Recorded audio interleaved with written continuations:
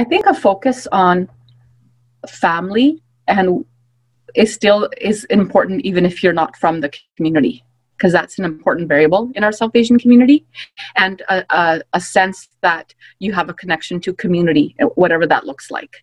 Okay. So I think you could be as disclosive around that as you wish is important in that relationship, but to know that the values of family and community are really important. And so if you're not going to have a shared cultural background or shared language, but to be able to emphasize that in your rapport building, or to at least make explicit when you see it in your client's language, that's about family, that's about community. Yes, I know that matters. That's important. To validate that will, I think, ease that relationship. Right. So acknowledging the importance of that in the client's story. It's interesting because as I'm hearing that, I'm also hearing a lot of what we were taught, in our masters about appropriate sharing, appropriate, giving up of our own information. So how does that sit in terms of this for the counselor coming in, say a green counselor that has never worked with the South Asian community? What would you say to them? Well, I like that you're bringing it back to our multicultural course, right? Or the work that we did in our clinical program. Yes. Everything we learned from a theoretical perspective was absolutely correct.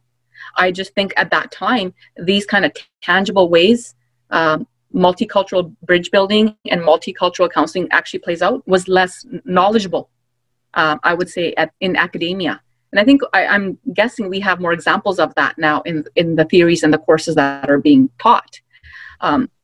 We were taught things like when you make eye contact or not. In some cultures, you can make eye contact, in others, it's disrespectful. No one talked about, well, what do you do the first time somebody asks you, well, what village are your in-laws from? Right. So those kind of things. So I don't know if that's incorporated in current curriculum, but I think those kind of real lived experiences and ways that bridge building and rapport building comes forward, it would be helpful to talk to counselors right in their curriculum, in their training. So then you're less surprised in the field. Yes. And at the same time, I would say the field has become much more sophisticated in the last 15 years from what I've seen, because we are supporting more diverse communities than ever before.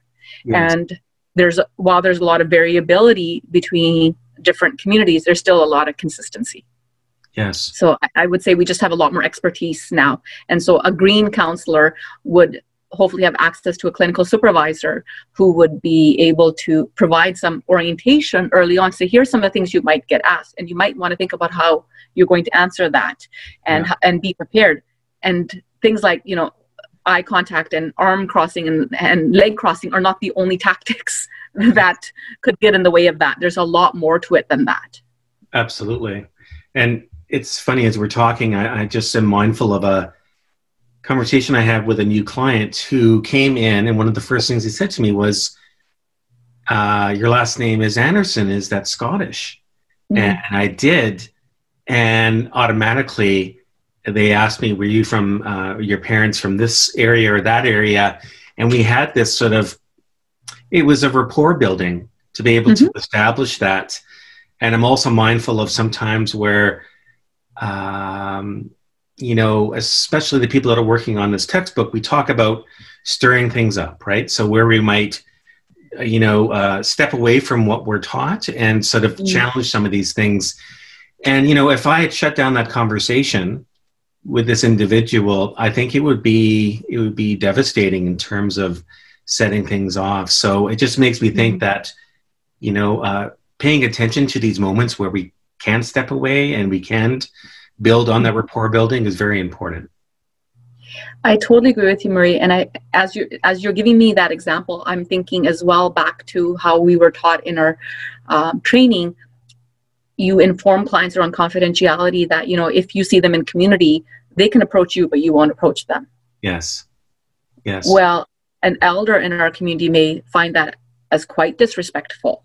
And while you're going to maintain that boundary in community, they will likely approach you if they respect you and feel like they have a relationship, because it's also on the flip side very disrespectful in their eyes to not approach you, because you are a helper now. Right. Right. Right. So you're part of the village of helping them. Right. So why would they not talk to you? Yes. Yes. And if I happen to be in, South Asian communities, we tend to be more family oriented. So you may be at church or a wedding with several other people from your family or extended family. So the opportunities for boundary crossing are much more significant in these kind of well-knit communities, right? So if I'm seeing a parent and their child, and then they see me at church, right? And now they have their seniors with them, and I happen to be with my seniors who, we know each other, right? Yes. All of the confidentiality can be broken with pure innocence, and because you have a good relationship, right? So I think those reminders within the counseling settings are really critical. And it's the enforcement side that can be challenging. And then that's why you'll hear in some cases from South Asian clients that they're not going to see a South Asian counselor, even though you have shared background and shared language, because they're so worried about the issue leaking into the community. Interesting. The counselor may never leak it by virtue of those, proximity in living and working in similar communities, right? It can happen. So I think that's why it's important to get the questions out there about how someone from outside the community can better work with South Asian clients. Yeah, absolutely.